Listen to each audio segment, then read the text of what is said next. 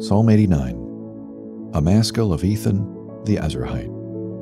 I will sing of the steadfast love of the Lord forever. With my mouth I will make known your faithfulness to all generations. For I said, steadfast love will be built up forever. In the heavens you will establish your faithfulness. You have said, I have made a covenant with my chosen one. I have sworn to David, my servant. I will establish your offspring forever and build your throne for all generations. Selah. Let the heavens praise your wonders, O Lord, your faithfulness in the assembly of the holy ones. For who in the skies can be compared to the Lord? Who among the heavenly beings is like the Lord, a God greatly to be feared in the council of the holy ones, and awesome above all who are around him?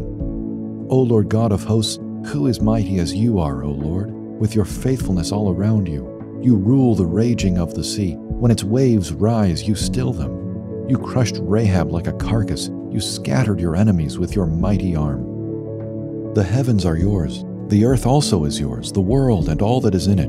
You have founded them. The north and the south, you have created them. Tabor and Hermon joyously praise your name. You have a mighty arm. Strong is your hand, high your right hand. Righteousness and justice are the foundation of your throne. Steadfast love and faithfulness go before you.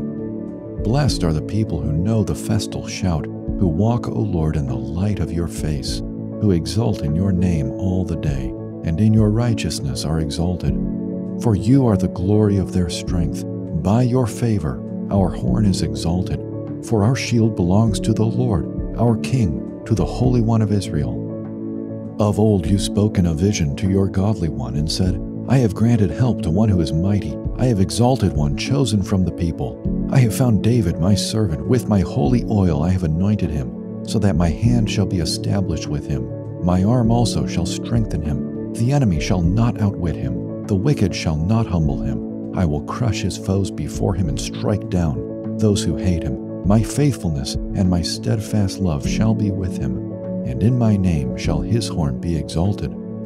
I will set his hand on the sea and his right hand on the rivers. He shall cry to me, You are my Father, my God, and the rock of my salvation. And I will make him the firstborn, the highest of the kings of the earth.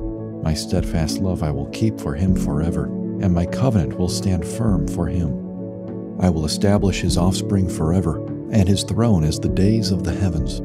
If his children forsake my law, and do not walk according to my rules, if they violate my statutes and do not keep my commandments, then I will punish their transgression with the rod and their iniquity with stripes. But I will not remove from him my steadfast love or be false to my faithfulness. I will not violate my covenant or alter the word that went forth from my lips. Once for all I have sworn by my holiness, I will not lie to David. His offspring shall endure forever, his throne as long as the sun before me. Like the moon, it shall be established forever, a faithful witness in the skies. Selah. But now you have cast off and rejected. You are full of wrath against your anointed. You have renounced the covenant with your servant. You have defiled his crown in the dust. You have breached all his walls. You have laid his strongholds in ruins. All who pass by plunder him. He has become the scorn of his neighbors. You have exalted the right hand of his foes. You have made all his enemies rejoice. You have also turned back the edge of his sword, and you have not made him stand in battle. You have made his splendor to cease and cast his throne to the ground. You have cut short the days of his youth. You have covered him with shame. Selah. How long, O Lord, will you hide yourself forever? How long will your wrath burn like fire? Remember how short my time is. For what vanity you have created all the children of man. What man can live and never see death? Who can deliver his soul from the power of Sheol? Selah. Lord, where is your steadfast love of old, which by your faithfulness you swore to David? Remember, O Lord, how your servants are mocked, and how I bear in my heart the insults of all the many nations, with which your enemies mock, O Lord, with which they mock the footsteps of your anointed. Blessed be the Lord forever. Amen and amen. Perhaps when you read the Psalms that recount God's promises to David, you feel a bit removed from it all. How do God's actions toward a single king centuries ago speak to me? Perhaps I see who God is and how he acts and am encouraged by that, but I don't myself enjoy the promises and blessings of David, you might think. One key to understanding the Old Testament, however, is the principle of corporate solidarity.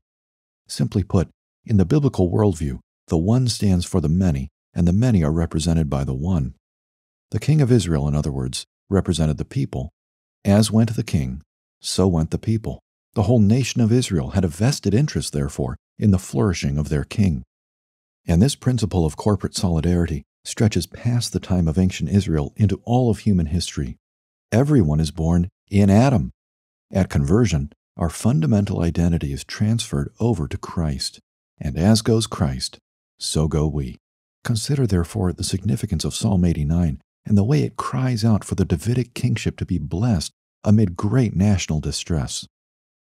Do you begin to see how deeply relevant the Davidic throne is to your own life? Jesus was the final Davidic heir. He was the one in whom all the Davidic promises came to decisive fulfillment.